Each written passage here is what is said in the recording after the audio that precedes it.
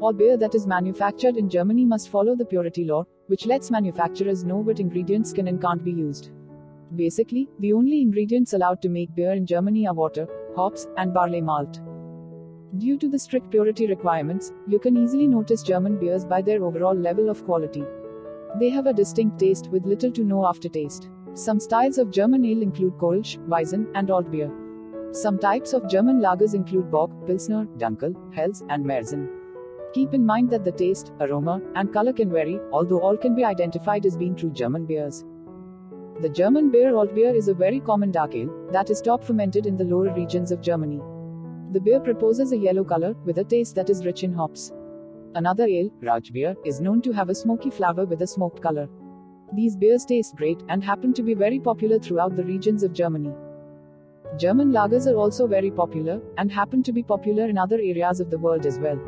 Pilsner is one of the most popular and most familiar of all German beers, providing you with more hops and less malt.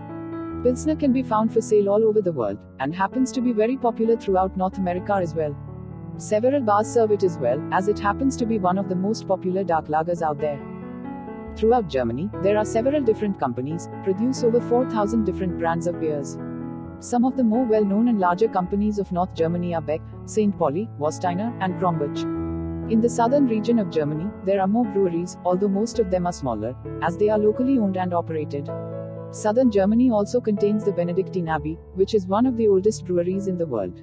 This brewery started producing beer in 1040, very impressive indeed.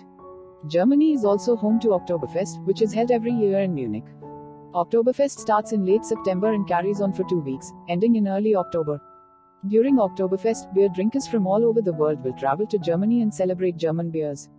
Each and every year, over 5 million people attend the event, making it one of the biggest beer celebrations in the world. During Oktoberfest, local breweries in Munich are the only breweries allowed to serve beer in the bigger tents. There are 6 breweries in total, producing a variety of different beers. By attending this yearly event, you can learn more about German beer, sample the different varieties, and enjoy the rich bold flavors that make German beer so very popular. Due to the success Oktoberfest gets each and every year, other cities around the world try and mimic this event. Even though they have success, their level of success isn't near as much as the original Oktoberfest Germany.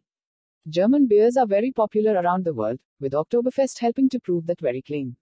If you drink beer but have never experienced what beers from Germany have to offer, you really should give them a try.